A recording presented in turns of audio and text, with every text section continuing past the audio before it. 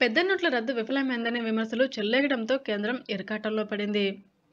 దిద్దుబాటు చర్యలపై మల్లగుల్లాలు పడుతుంది. రద్దు చేసిన నోట్ల స్థానంలో తెచ్చిన 2000 రూపాయల నోటును కూడా త్వరలో రద్దు చేసేస్తారని ఈ మధ్య చాలా ఆంగ్ల దినపత్రికల్లో కథనాలు వచ్చాయి. రిజర్వ్ బ్యాంక్ వర్గాలు కూడా రద్దు జరగవచ్చుననే అభిప్రాయాన్ని వ్యక్తం చేశాయి. ఇటీవల ఒక టీవీ ఛానల్ సమాచార హక్కు చట్టం కింద వివరణ అడగ్గా RBI అనుబంధ ప్రింటింగ్ సంస్థ security printing and minting corporation of India 2000 రూపాయల నోట్లను ముద్రించాలని RBI నుంచి తమకు ఎలాంటి ఆదేశాలు, ప్రింట్ ఆర్డర్లు రాలేదని బదులిచ్చిందట.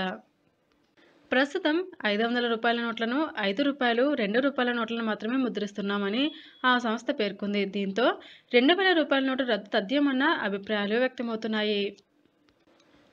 RBI ఆదేశాలు రాకపోవడం తాత్కాలిక వ్యవహారమైనా లేక కేంద్ర నిర్ణయం కోసం ఎదురుచూస్తూ ఆదేశాలు జారీ చేయడం లేదా అన్నది తెలియాల్సి ఉంది.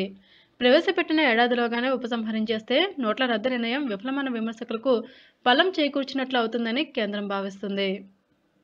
దీనిపై రాజకీయ విపరిణామాలు కూడా అంచనా వేస్తుంది. 1000 రూపాయల నోటును కొద్ది కాలంలోనే ప్రవేశపెడతాం కాబట్టి 2000 రూపాయల నోటును ఉపసంహరించడం సరైన చర్య అవుతుందా కాదా అని కేంద్రం తర్జన భర్జన పడుతుంది. 2000 నోటు కొనసాగింపు అవసరమన్న భావన కాషాయ శ్రేణుల్లో బలంగా ఉంది. మరోపక్క 2000 రద్దుపై కేబినెట్లో కానీ వేరే స్థాయిలో కానీ చర్చే జరగలేదని ఆర్థిక మంత్రి అరుణ్ జైట్లీ చెబుతున్నారు.